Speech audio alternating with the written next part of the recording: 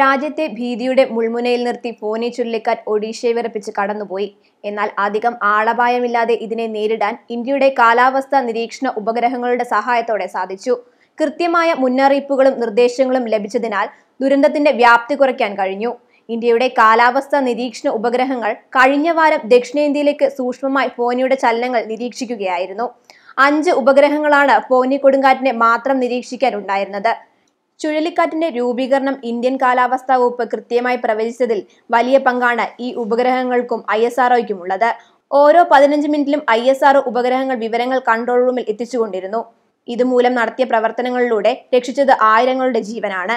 കാലാവസ്ഥാ വകുപ്പ് വിവരങ്ങൾ തത്സമയം ലഭ്യമാക്കിയത് ഇൻസാറ്റ് 3D, ഇൻസാറ്റ് 3DR, സ്കാറ്റ്സാറ്റ് 1, ഓഷ്യൻസാറ്റ് 2, മേഘ ട്രോപിക്വസ് എന്നീ ഉപഗ്രഹങ്ങളാണ്. ഇവയിൽ നിന്നുള്ള വിവരങ്ങൾ കാറ്റിന്റെ തീവ്രത, സ്ഥാനം, വേഗത, മഴയുടെ സാധ്യത എന്നിവ സംബന്ധിച്ച വിവരങ്ങൾ ലഭ്യമാക്കി. കാലാവസ്ഥാ പ്രവചനത്തിൽ ഉപഗ്രഹങ്ങൾ നിർണായക പങ്കാണ് വഹിക്കുന്നത്.